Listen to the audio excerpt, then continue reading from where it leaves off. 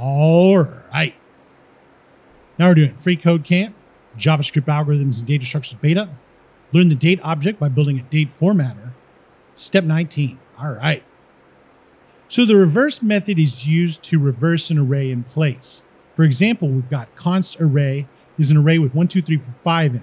And then when we do array.reverse and do a console.log on the array, it's going to be 5, 4, 3, 2, 1, right?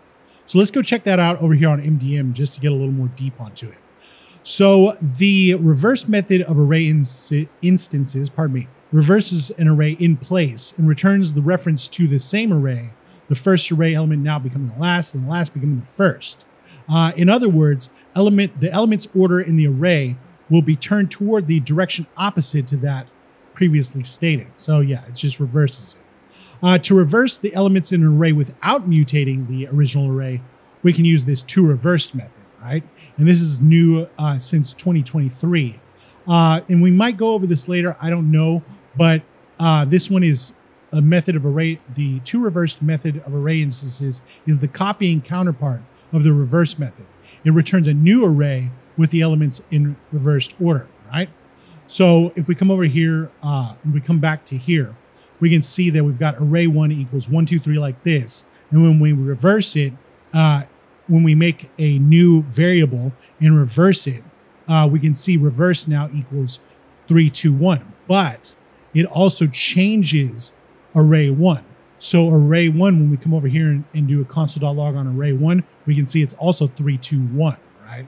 While on this one here, you would make a copy, although there's no example thing. Anyway, so let's come back over here. So now we're going to chain the reverse method to the end of the split method, right?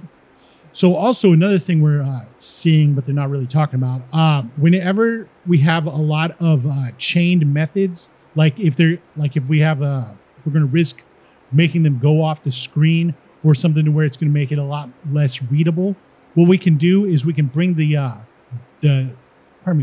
methods down under the variable that we're putting the methods on, like this. So like originally it was, originally it was like this, but we can bring it down like that, all right? And then we'll bring this one down like this, and we'll say dot reverse, and then we'll just have it like that. So let's check the code. Looks good. And submit it. All right. Now we're on to step 20, and we'll see you next time.